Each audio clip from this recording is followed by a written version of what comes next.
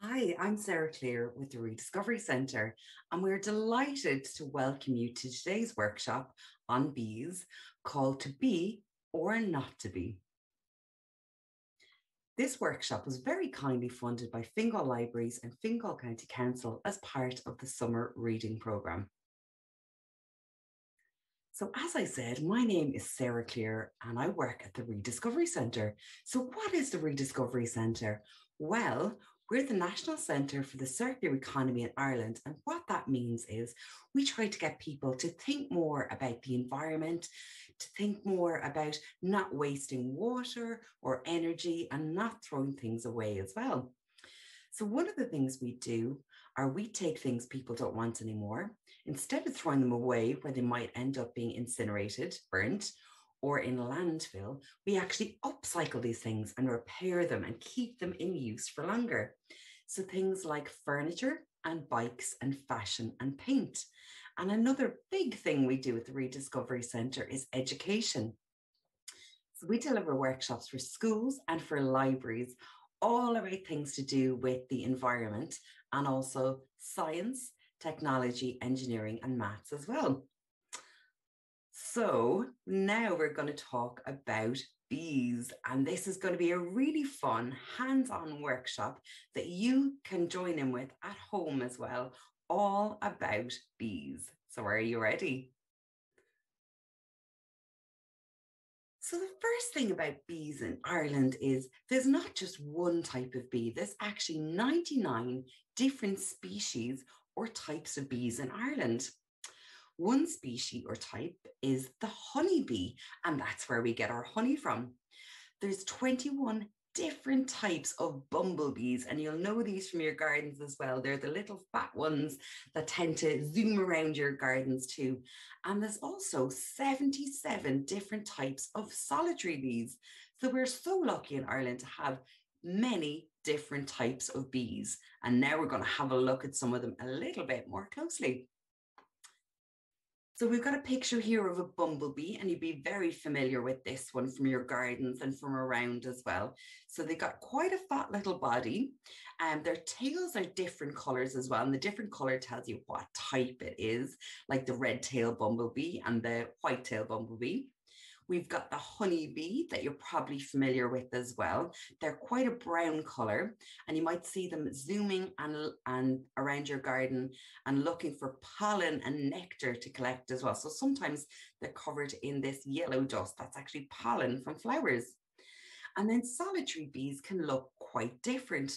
Some of them might look a little bit like wasps, but they're actually bees. And some of them then are very, very small as well, like this one here. So there's 99 different types of bee in Ireland. So now we're going to talk about the body of bees and what it looks like. Bees are insects, so they have 6 legs. And amazingly, on their legs, they have what are called pollen baskets. And this is where they can stick the pollen from the flowers that they go around to onto their legs to bring it back to the hive. Bees also have 5 eyes. Very strange. So 2 of the eyes are compound eyes, which are kind of complicated, and they've got a really good sense of sight with these eyes. But they also have 3 simple eyes on the top of their head, and this helps them to navigate to find their way around by using the sun. Pretty incredible. They also have a sensory organ that we don't have called antenna. And they use these antenna to feel their way around and also to smell and be able to sense lots of different things and get messages from their fellow bees in the hive too.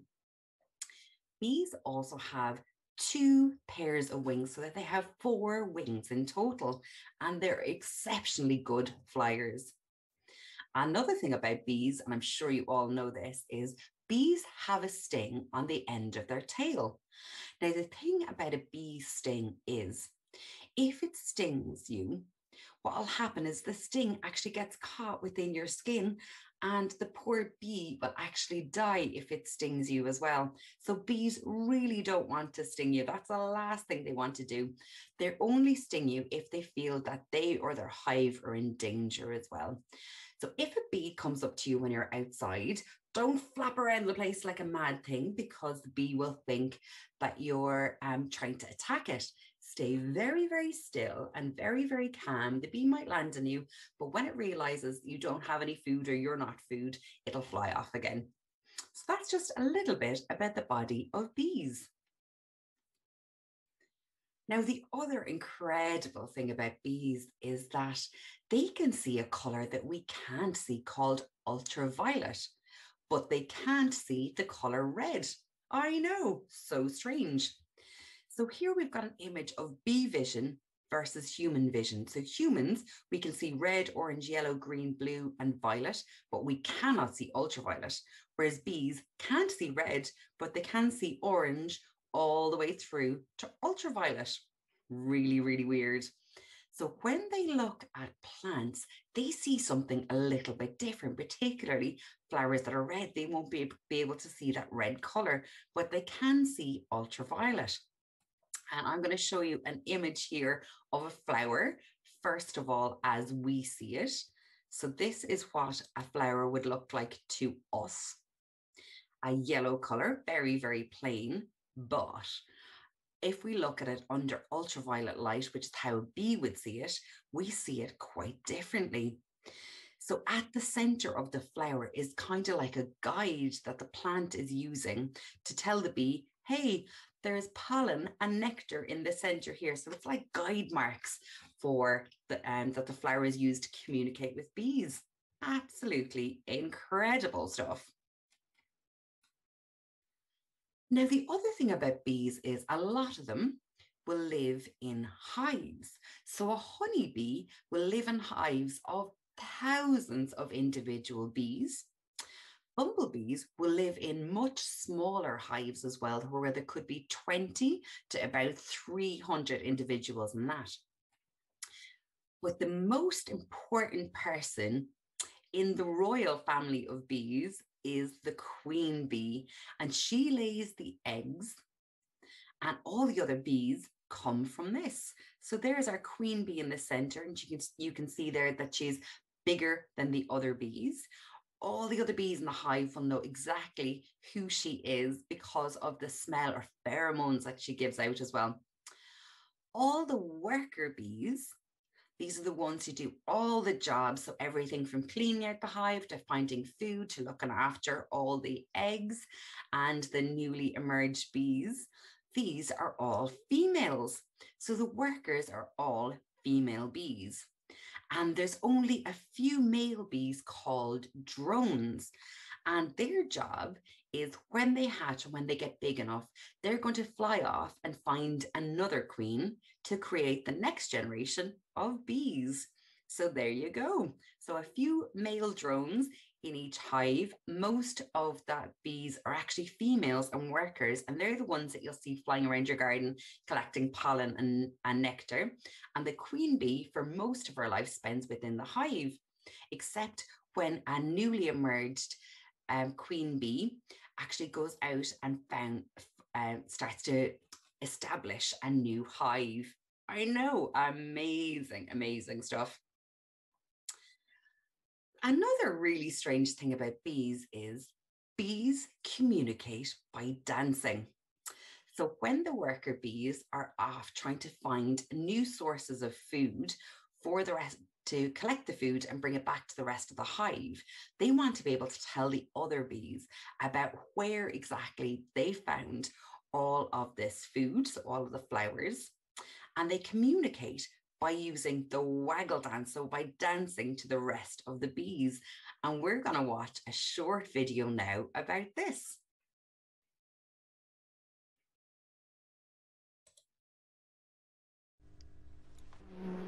Honeybees have some fascinating abilities, among them being able to communicate by performing a unique dance. It informs hive mates where a newly discovered food source is located. Every cycle of this waggle dance roughly describes the shape of the figure 8. Let's rewind and look in more detail. The bee only waggles on a part of its route, the straight run, indicated here by the waved line. The secret lies in the direction of the straight run, or to be more precise, in the angle between the straight run and the perpendicular, which in this case is 90 degrees to the left. This tells the other bees that food is available 90 degrees to the left of the sun. If the angle is 60 degrees to the right, they'll be flying 60 degrees to the right of the sun.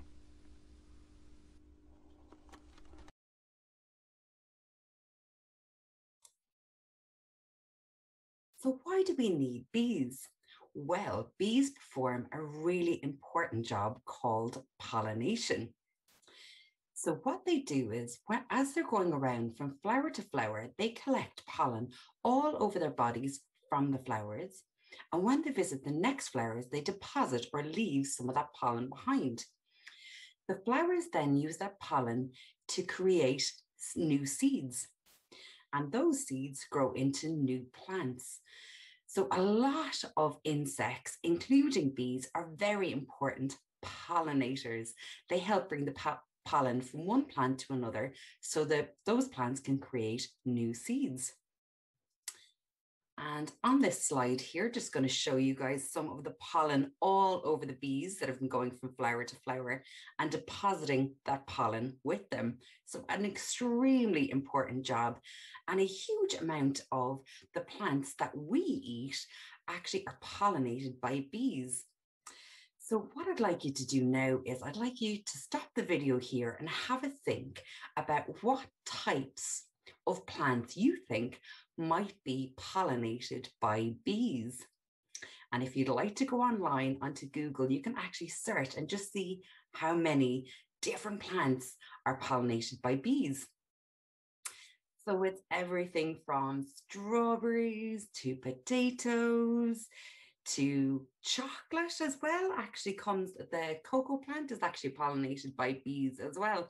So a huge amount of the plants that we as humans eat are actually pollinated by bees, and many, many others as well.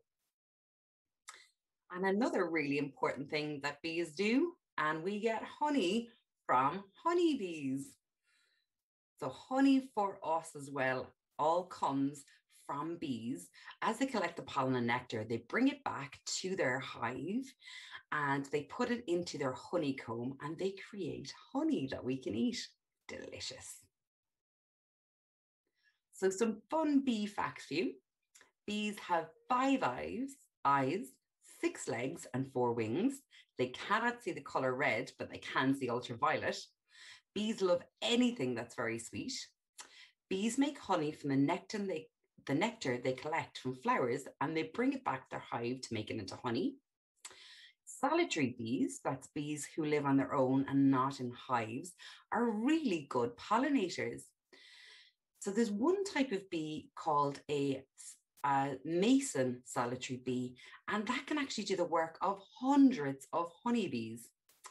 Solitary bees make their nests in hollowed out twigs. Some of them make their nests in holes in wood or even in bricks. So you might have some bees actually making their home in bricks around your house or in your shed. And there's one species that lives in sand dunes and makes its nest in empty snail shells. Very, very cool. But unfortunately, bees in Ireland and around the world aren't doing so great, and there are lots of threats to bees. So can you guys think of any threats to bees, anything that might be harming bees? Absolutely. So hopefully you guys came up with loads of ideas. One of them is that in our cities and towns and villages, there's not enough for bees to eat. So not a lot of flowers that give a lot of nectar and pollen. So we need to make sure that we plant more in our cities, towns, and villages as well. And that we also have good areas for bees, because in a place like this where there's not a flower in sight, there's hardly any trees, there's not going to be great spaces for bees to actually live in. Where have all the flowers gone? So what do you think we could do? Well, some of the things that we as individuals or in your communities, or even in your schools as well, to help bees are things like plant flowers in very large patches. So there's lots of food in one area for bees. Make sure that when we're planting, that we include flowers that come out at various times throughout the year. So when the bees emerge from their hibernation in early springtime, that there's food for them then throughout the summer and into autumn as well. Another really important thing is to make sure we're not using toxic chemicals, so things like pesticides or chemicals on our flowers and plants, and make sure we only use natural ones that aren't going to harm our bees and other insects and animals as well. You can use local native plants or even seed bombs as well. And you can get these in loads of different places, but make sure that they're native, which means that they're from Ireland and they're going to be really good for Irish bees too. And plant lots of flower varieties with a huge amount of colours and shapes as well. And there's a lot of shrubs like hawthorn that's really, really good for bees too. So plant as big a variety as you can of flowers and plants and shrubs and trees, and try and vary it all up so every single type of bee will have something that they can eat in your area. So now it's time for you guys to get creative. So can you get any materials that might be in your recycling bin, so anything that's clean, and can you see if you can make your own bee using any materials at all that you can find from home? So these ones up here are ones that we made using the inserts from toilet or kitchen paper rolls, and they can be really, really good to do, and try and get them as anatomically correct as you can. So when we studied all about the shape of bees' bodies, try and remember all of those. So how many legs should you give it? How many wings should you give it? How many eyes as well? You could also create something like this decoration here and actually showing the honeycomb or the hive of the bees and have some little bee babies in it. And there's a huge amount of other things that you can do as well. And I know that we would love to see some of your pictures as well. So don't forget to take some pictures of what you've done, and you can share them on our social media. Another fantastic thing you can do is actually to create areas for real bees in your garden, your school, or your community. So you can make and create your own plant pot for bees. So any type of pot will do, just make sure there's drainage, so holes in the bottom so the water can escape. And you can plant any of these amazing plants as well. So we've got a full list of plants that are really good for bees, butterflies, and other pollinators. So the spring ones include primrose, cowslip, and marsh marigold. Summer plants are things like foxgloves, lavender, cornflower, heather, and sweet pea. Autumn plants are chrysanthemum, dahlia, and bellflower. And winter ones, and for really early spring, are snowdrops, crocuses, and hellebores. And if you go on to the pollinators.ie website, they have a massive list of plants and flowers that are really, really good for bees and other pollinators too. And the next thing that you can do is think about how you can help bees. Create a plan for how you can help bees in your local area, even if it's only a small little spot, maybe on a balcony or a back garden, or some bigger area, and you can get all of your community involved. So great things to do can be creating a bee hotel, and that's where solitary bees can nest. Or you could create a wildflower meadow as well. So have a think about any kind of creative ideas that you can come up with. And again, we would love to see pictures of your plan or when you actually put it into action. So that's the end of our workshop today. I really hope you learned something. I really hope you enjoyed it, and think as well about how you might do things a little bit differently to help our Irish bees. Thank you all so much for taking part today, and I hope you have fun and get out there and save those bees.